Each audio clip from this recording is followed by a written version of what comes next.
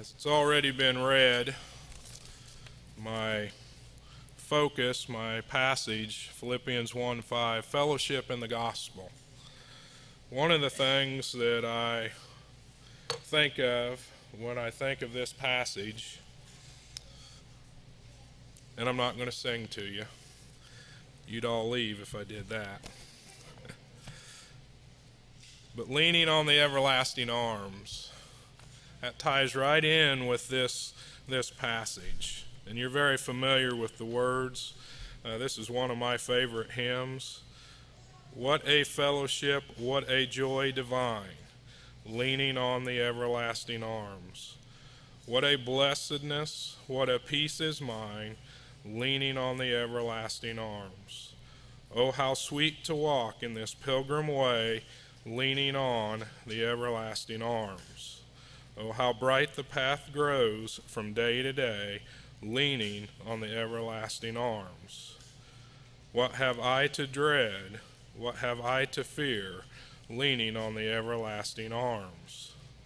I have blessed peace with my Lord so near, leaning on the everlasting arms. And then the chorus, leaning, leaning, leaning on the everlasting arms.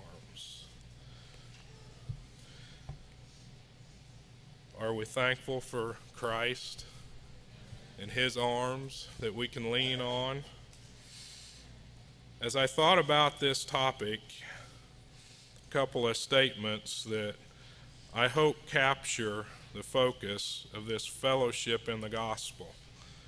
It is divine fellowship of participation. I want to emphasize that word participation. It's not something we do passively, but we participate in this fellowship. And it is a participation in God Himself. We're participating in Him. We're participating in Christ. We're participating in the Holy Spirit. We're participating in their kingdom. We've been called into their kingdom. And later on I'll talk a little more about that. But the second statement, we are partakers of God, Christ, and the Holy Spirit and their Word.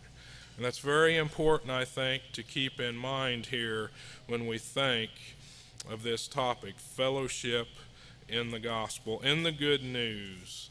It's a very active, present experience of our salvation that we have in Christ.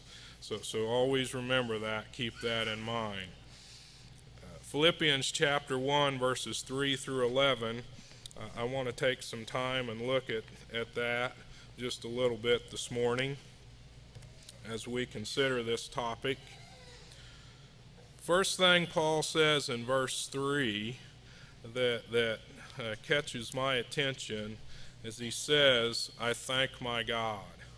I thank my God upon every remembrance of you, always in every prayer of mine, making request for you all with joy, for your fellowship in the gospel from the first day until now, being confident of this very thing, that he who has begun a good work in you will complete it until the day of Jesus Christ.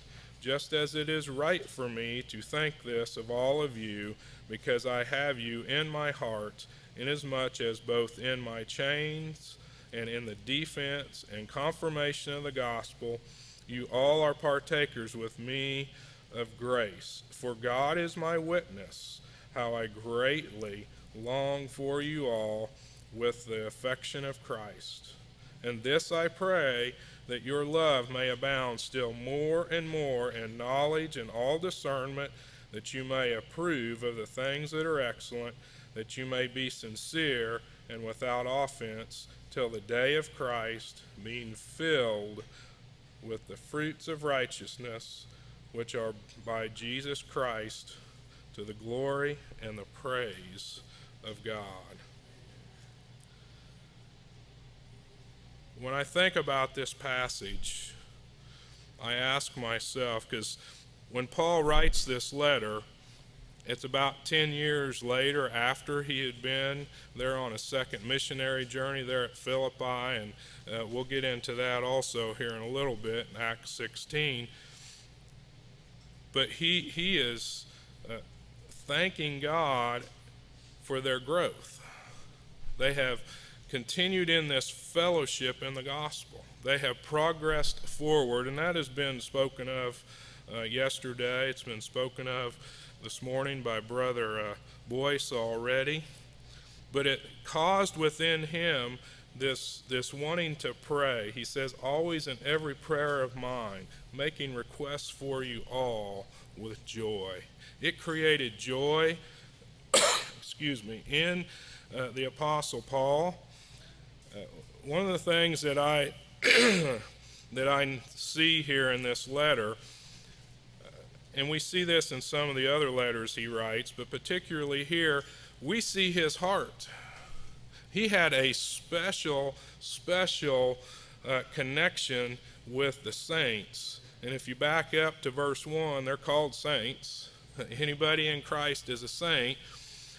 And he had this special connection with them and this love, and who knows how much he prayed for them. Daily, I'm sure. And it's because he could see their growth. Now, this isn't something just that took place in the first century, and I want to make that point also. This is right now. This is a present day experience. This is something that we too, I hope, experience, this fellowshipping in the gospel of good news, in this salvation that's been purchased by Christ, given to us by Christ, by God. Now, he's praying for them with all joy. Acts 16 gives us the background, and in a little bit I will go to that and spend some time looking at that. But I want you to notice something that is mentioned in verse 5. From the first day until now. When he was with them about 10 years earlier, that's the first day. If you're familiar with Acts 16, that Macedonian call, that vision that Paul had, and they realized this is from the Lord. They were wanting to go to Asia, but the Holy Spirit had forbidden them. Acts 19, guess where they get to go? They do get to go to Asia, but there was something more important. Come over here and help us. And one of the things to remember about fellowshipping in the gospel that we can learn from the Apostle Paul is that we very, very tenderly listen to the guiding of the Holy Spirit. They weren't like, well, maybe we shouldn't go. Maybe we shouldn't go over to Macedonia. No, they went to Macedonia. That was one of the foremost cities of Macedonia, Philippi was. So keep that in mind. Now, another thing to note here, verse 6. Paul was confident of this very thing, he says. And here's what he's confident of. That he, God, who has begun a good work in them or in you, will complete it until the day of Jesus Christ. Fellowshipping in the gospel is a work of God. He's working in each one of us. That's why we're here, I hope, this week, is because God is working in our lives. And Paul had a confidence in this. He had a boldness in this because Paul understood how God operated. And in our own lives, we need to have that same confidence. You know, I thought about this passage here, and I thought, you know, a church that starts, God raises it up, and then 10 years later, are there people that was involved in the raising up of that church, God using them? Would they say the same thing? I thank my God in every remembrance of you, making requests for you with all joy, noting that your fellowship in the gospel from the first day until now is continuing on. A lot of churches need to look at this and evaluate where they're at. I won't get in, that's a whole nother subject.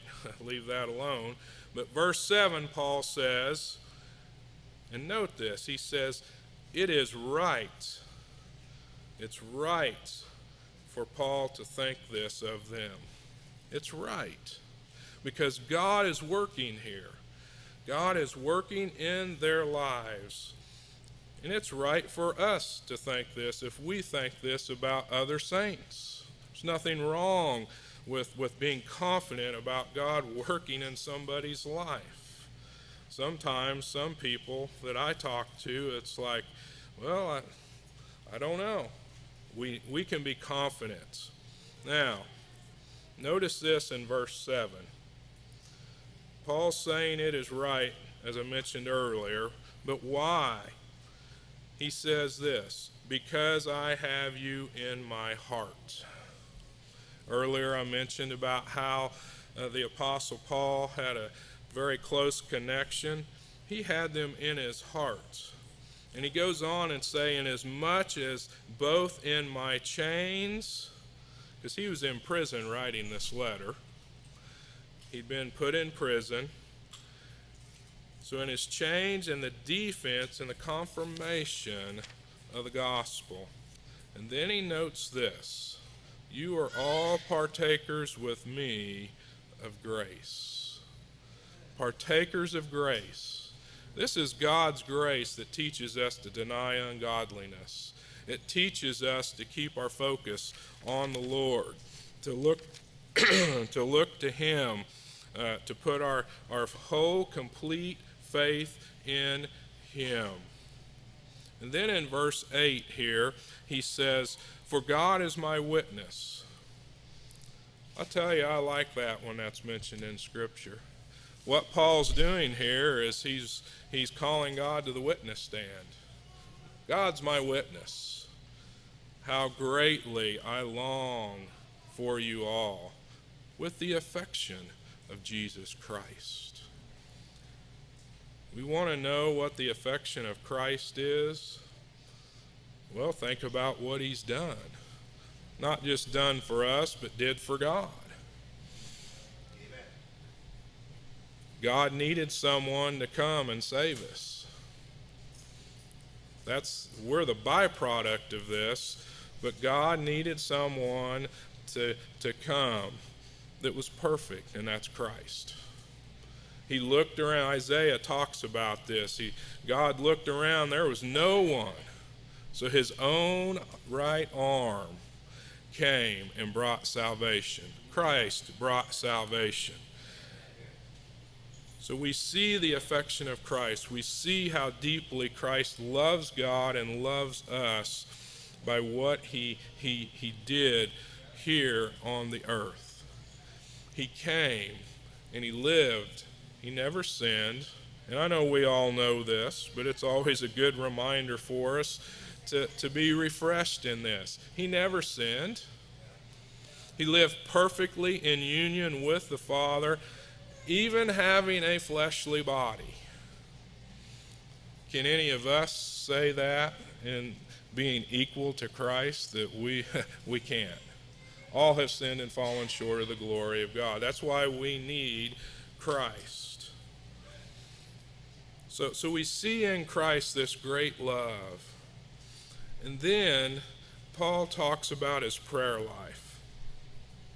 One of the things that I've noted over the years when I read the epistles of the Apostle Paul as the Holy Spirit has directed him, we learn a lot about how to pray and what to say in our prayers when we take and look at each one of these letters.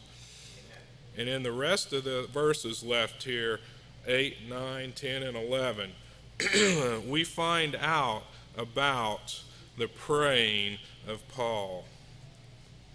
And he says this, and this I pray, that your love may abound still more and more in knowledge and all discernment. Let us pray that for one another. Let us pray that for one another. We always need someone praying for us, that our love may abound still more and more in knowledge and all discernment. We never get to the point where we don't need any more knowledge of Christ, any more knowledge of God. We need more and more. Was it yesterday, I think, we sung the hymn, More About Jesus? I love that hymn. We should always, and I know here in this group we have this desire, but we should always be wanting to hear more about Jesus, experience more about Jesus. This fellowship in the gospel, it's a life that we've been given. It's the life that Christ has given to us. It's very important. And then discernment. More than any other time in our society, we need discernment. We need discernment. The enemy, the devil, his workers, they're very subtle. They're very subtle. And we need discernment. And the only way to get that discernment is that we are fellowshipping in the gospel, fellowshipping with God, fellowshipping with Christ, fellowshipping in the Holy Spirit, being in the Word, being around, like being here this week. This helps us to be more discerning because we are here this week. And then he goes on in verse 10 and he says this, that you may approve the things that are excellent. We need to pray this for one another. We need to pray that each one of us would approve the things that are excellent.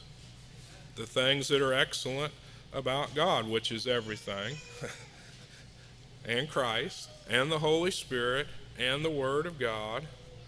Even the things that are excellent as the Lord works in our own lives.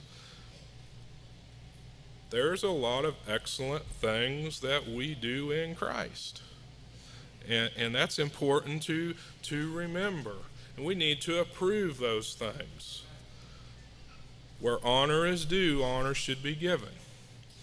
Now we have to always be careful about this because we don't want to get prideful about it.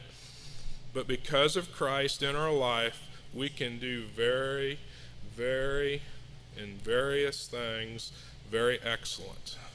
Because it's He who works in us. So it's very important.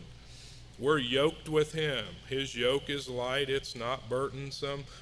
And He's working right there alongside of us. We're drawing from His power. He's not drawing from any kind of power we have, but we're drawing from His power.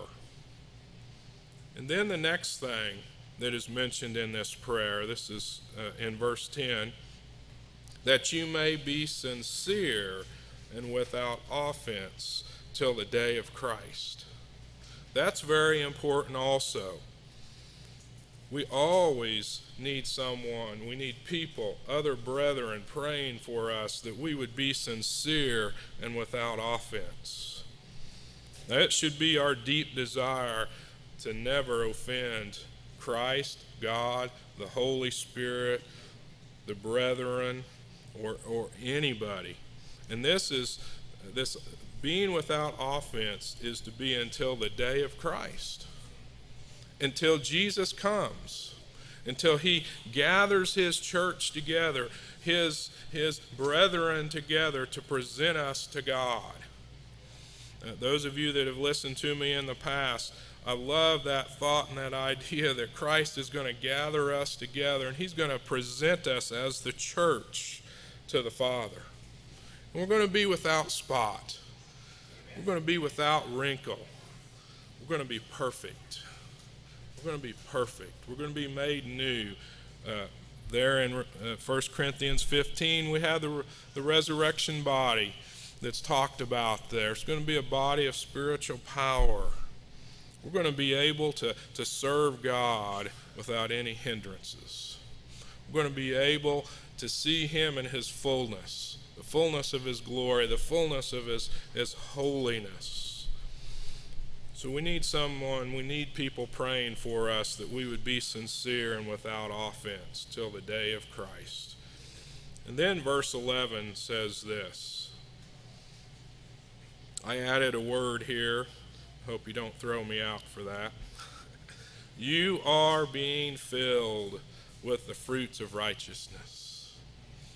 As we fellowship in the gospel, we're being filled with these just many fruits of righteousness.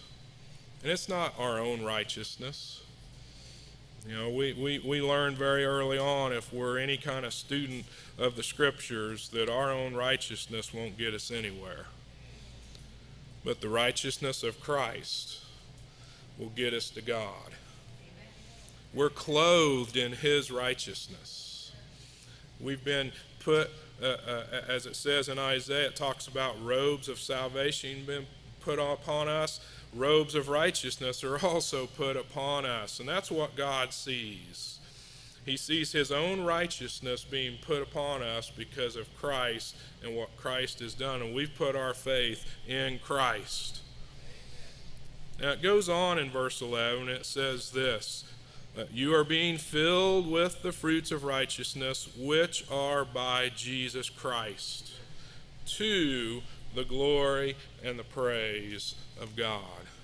This ends in giving glorification and praise to God.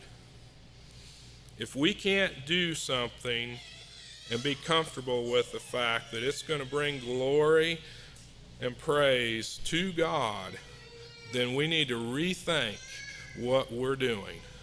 We really do. Because it's not about us. It's not about me. It's not about you, but it's about God. In the end, it's about Him. It's about Christ. It's about the Holy Spirit. It's about their kingdom. I think it was Brother Bob who mentioned yesterday that wonderful passage here in Philippians. Every knee is going to bow, and every tongue's going to confess. Now for us, we can't wait. I mean, we're already doing it. We can't wait until that great day when we get to do that in eternity. But I'll tell you, the wicked are going to do it too. They're going to do it too. They're going to bow down before the Lord, and they're going to finally realize, you know, I've made a grave mistake, and it's going to cost them eternity. They're going to be in the lake of fire for eternity. I don't even like thinking about that. I mean, Jesus is pretty vivid about hell. The book of Revelation is very vivid about hell. The Scripture is very clear about hell. It's not a good place to be. It's a place of torment, and it's forever. Now, as we think about this passage, for just a little bit, I want us to think about Acts 16. Acts 16 is like the foundation of this. This is where all of this starts. And what I've did is I've kind of broken up Acts 16 verses 6 through 40, and very quickly I want to summarize it. God raises up a church in this passage. He raises up a church from among the people there. And I want to emphasize this. I hear a lot of talk today in various circles where people will say, well, we raised up a church. I'm sorry, but that's not what the Scriptures teach. Jesus says, I will build my church. We get the privilege to be part of that. He uses us in doing that, but we need to remember it's God who raises up the church. Paul was very clear. One sows the seed and then another waters. That's what we do. And then He brings the increase. He grows the church. You know, in the book of Acts, and this is just kind of a side thing here, but in the book of Acts, several times it talks about how the Lord added to the church. Doesn't say Paul added to the church. Doesn't say Peter added to the church. But it says that the Lord himself added to the church. Now, as God raises up this church from among those people there in Macedonia and the city of Philippi, Paul's on his second missionary journey. This is a picture of fellowship in the gospel. We see that in Paul's own life and those who are with him at this time. So here in verses 6 through 10 of Acts 16, we can see here an example of being led by the Holy Spirit. I mentioned a little bit of this earlier. They were forbidden by the Holy Spirit to preach the word in Asia. And then a vision appears to Paul. Come over to Macedonia and help us. Come over here. And verse 10 uses the word immediately.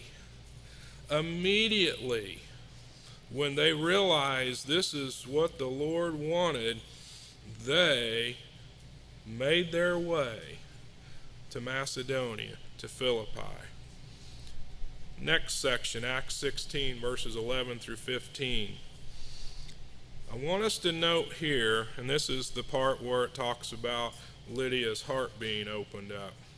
The Lord opens the hearts of people so they can hear the gospel or heed it, listen to it. The reason each one of us are here today, and I hope everyone who's here knows the Lord. If not, I would encourage you to think seriously about that. It's something that we all need to do, not just because somebody says you need to do it, but because of the love of God for us and how he has blessed us. Now, he opens up Lydia's heart. She's able to understand what the Apostle Paul's preaching. And he's preaching the gospel. That's what he's doing. And she readily listens to this. And she's baptized. Her and her whole household. It's really a revival taking place. You know, that's what God does in raising up a church. It's a revival. So he opens up hearts. And we experience this today. I'm sure we could all give testimonies of people we know, and we know that the Lord opened up their heart to listen to the Word of God. I know that's what happened to me many years ago. At that time, I didn't know that's what it was, but as I grew in the Lord, this is what this is. The Lord opened up my heart so that I could listen to the gospel, so that I could come into fellowship with him. Then we have here in Acts 16, verses 16 through 24, this section. Here we have the preaching of the gospel, and it brings about persecution of the saints. It does. Paul and Silas end up in jail. They end up in prison for preaching the gospel. Very important to note that. We're living in a day and time where very rapidly persecution of the saints is increasing. Here in America, we have a little bit of it, and I'm not trying to be a prophet here, but it's going to get worse. It's going to get worse. There's some big changes coming up, I think, in the near future. Some of them have already started, but we need to be ready to be persecuted. We need to be prepared to stand up and give an answer to the faith that we have in Christ Jesus. Very important that we are ready to do that. Acts 16, verses 25 through 34. Here we have a fruitful testimony of the working of God in the lives of his saints. There's many things that are mentioned there, but just think how God worked in their lives there. Take some time and read Acts 16. Acts 16, verses 35 through 40. There is like fear among the enemies of Christ. They found out we've arrested Roman citizens. They wanted to just kind of put it over in the corner, shove it to the side, and Paul said, with boldness, he says, no, You openly persecuted us and beat us and put us in jail. You come and let us out. And they did, and they went to Lydia's house. Now, verse 40. Before they leave Philippi, Paul and Silas, those who were traveling with him, they went to the brethren and they encouraged them. When we're fellowshipping in the gospel, that's what takes place.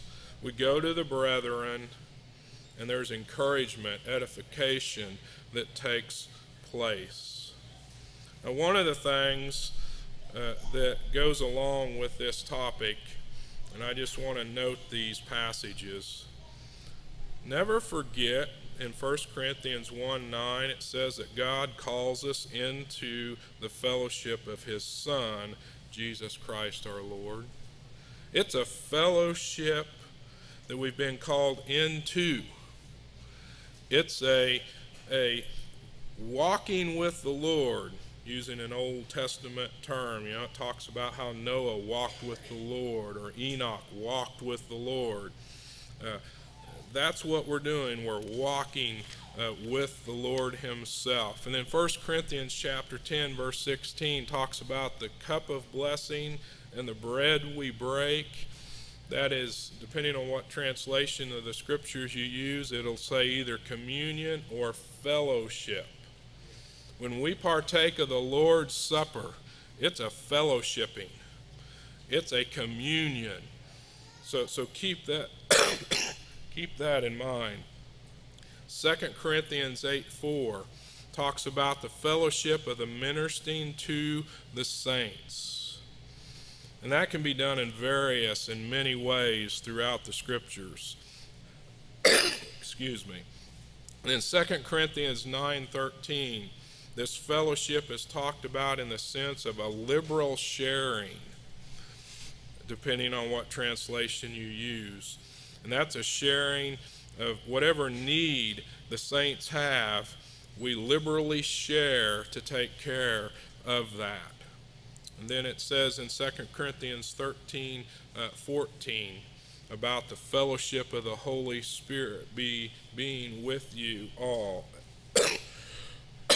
Excuse me. Amen.